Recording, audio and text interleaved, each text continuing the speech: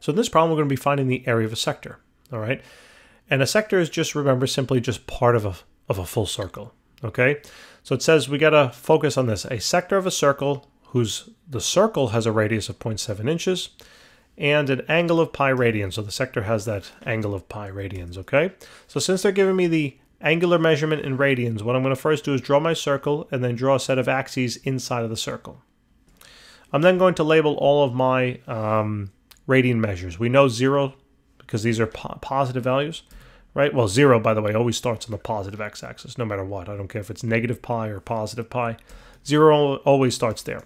But then if it's a positive angular measurement, you're going to rotate counterclockwise. And you know that then the first position here is going to be then pi over 2 radians, okay?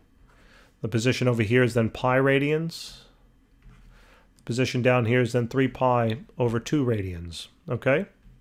So on and so forth. So now it wants to know, well, we have an angular measurement of pi radians. So what does that look like? What that looks like if I had to take, okay, this line, or this, let's say, radius, and I rotated it around the circle pi radians. That would have brought me all the way over to here.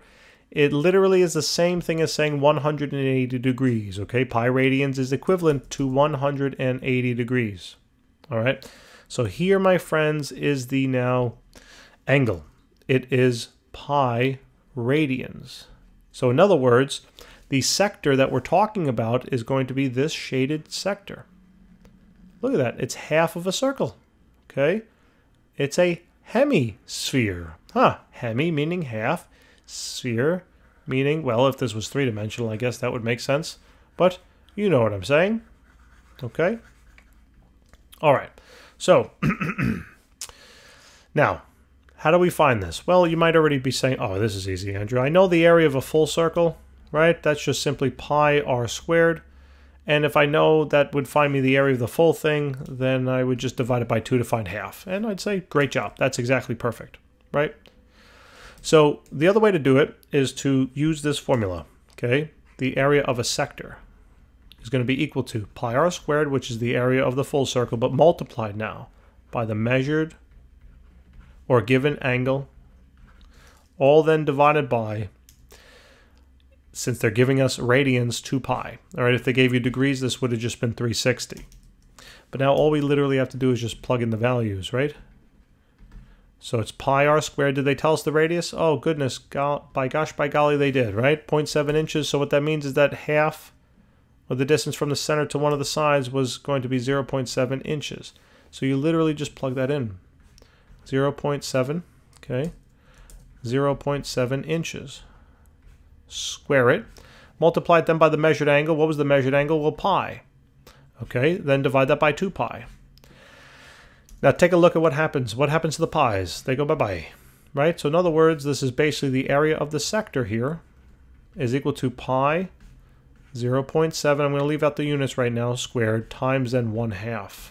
And wait a minute, isn't that the same thing as saying just divide this thing by 2? And isn't that the same thing that we were saying over here? That's the point, all right? So now, since they're giving us a decimal, I'm just going to I'm not going to get an exact value, although I can convert this into 7 over 10, square that. I'm just going to plug it into the calculator this time, okay? So take pi 3.14 multiplied by 0.7 squared, and then divide that now by 2. So this works out to be about 0.77 or so, okay? And that's in terms of then inches squared. So that would be the area of that shaded sector. That's it, right? Not bad. Guys, thanks for tuning in. I really do hope it helps. All right, if it did, hit the like and subscribe button. We really appreciate it. We've got thousands of solved solutions out there for you. So take a look at any of the OpenStax textbooks. That's the ones we go through. Even if you're not using them, it doesn't matter. Go to the website, download them. They're totally free. And I guarantee you'll find a similar, if not identical, problem in there. And then you can find our video that solves that. And you'll have basically your exact question answered. We'll see you soon.